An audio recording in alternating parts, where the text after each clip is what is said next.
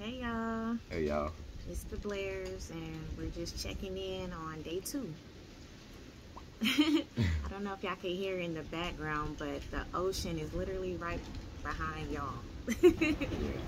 So we're just waiting on dinner, which is gonna take about an hour. Plus the power is off right now. The power been off for, I don't know. So we woke up and it was off. Yeah.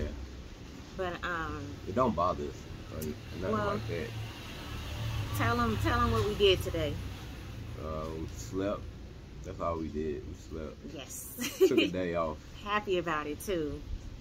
We never get to sleep in, so we took a break today and we didn't wake up till about 1 p.m. Yeah. Now it's 2 something. We're just now ordering food, which is going to be our dinner. Yeah. Because we're not going to be hungry after that. The food out here, you can eat one thing and be full all day. So yeah, that's pretty much it. We just want to check in and let y'all know everything cool. We just chilling, and you won't see much out of day 2. Nah. You're just gonna eat and probably chill outside a little bit, maybe walk around. It's an overcast day today, so it just makes you want to just relax and go to sleep. Yeah, we'll walk the I wouldn't say it's a beach because that's really the sea. Yeah, it's just the ocean, but there's not like a sand part, so I guess that's not a beach. Yeah, we have to walk to it. Yeah, it's a little ways down, but it's still nice, still pretty. And a lot of people sleeping on this area that we're in. Look at the goats down there. My bad, y'all. I get happy when I see goats. Sorry. But yeah, a lot of people sleeping on these places that's in the cut. Sometimes you gotta lower your expectations a little bit. Well, it depends on the person. If you need a lot of amenities, where we're staying is not for you. We kind of like really living like locals. We're in the village. We're in the and it's the fisherman's village. Yeah. So it's a different type of atmosphere around here. It's very calm, but there are certain parts that are a little bit more hectic once you drive out into the fisherman's village part. It can be very hectic. Oh yeah, I see the goat. Yeah, a couple of them. So I'm gonna give you some goats. Who taking care of them? Me. Oh, okay. We'll show you like a little brief tour of our room and like just the area, just for anybody that's like curious and don't mind. Taking it down a few notches. Yeah. And there's no shame in anybody that wants to work. There's nothing wrong with that. It's just, I feel like for what the number one, the price is right. Also, we're not on like a vacation. We building. You know what I'm saying? We building, so our money going towards. Yeah, we are trying to prioritize like our funds. Yeah. Yes. And also living like a local help you save money. So. For sure, a lot of money. Yeah. And the food, you know, that's my category.